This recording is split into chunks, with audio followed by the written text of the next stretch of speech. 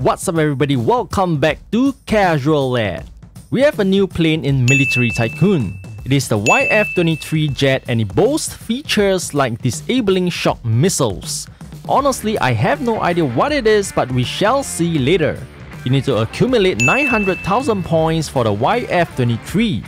Unfortunately, the pace is pretty much controlled because you have to play death matches.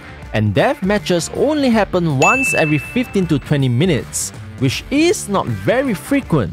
The worst thing is that there must be another player to join. You cannot start it alone, so the pace is pretty much out of your control. The bulk of the points come from playing death matches, 75,000 points if you die in the death match. Note that I said die in a death match, so you won't get any points if you simply hide somewhere till the time is over. And you get 200,000 points if you win a death match. You can kill an NPC or a player for 500 points. You can also destroy vehicles for a few thousand points. So yeah, there isn't any way to speed up the process significantly. So what is a death match? A prompt will appear 1 minute before at the bottom right.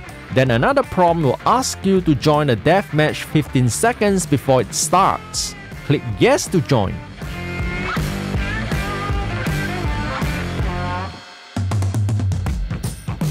It is basically like a very standard first player shooter round like Arsenal or Counter-Strike if you're an older folk. No soldiers allowed, only equipped weapons. If you're not good in FPS PvP games, then perhaps my only advice is to server hop the moment a round is ended, because any server would theoretically have a next deathmatch faster than the current server that had just ended. You can also use a shield in tight spaces. It's pretty effective. I don't think people typically play death matches, so you might want to join up while it is still hot since it requires at least 2 persons to start.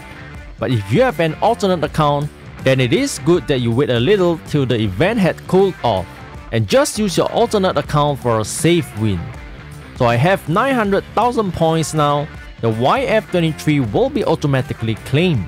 Let's take a look. Wow, pretty impressive damage and speed.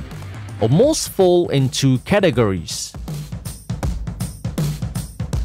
Speed is 165, no special upgrades, purely stats upgrades.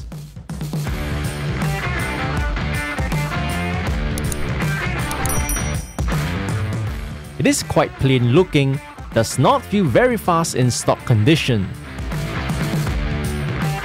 No hovering capabilities.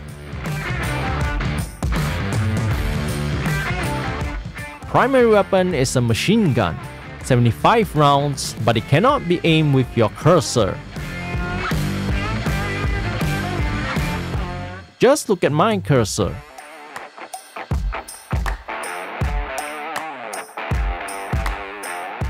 Secondary weapon is 3 guided missiles. The 3 missiles can destroy a gold F-35, so the damage is pretty impressive.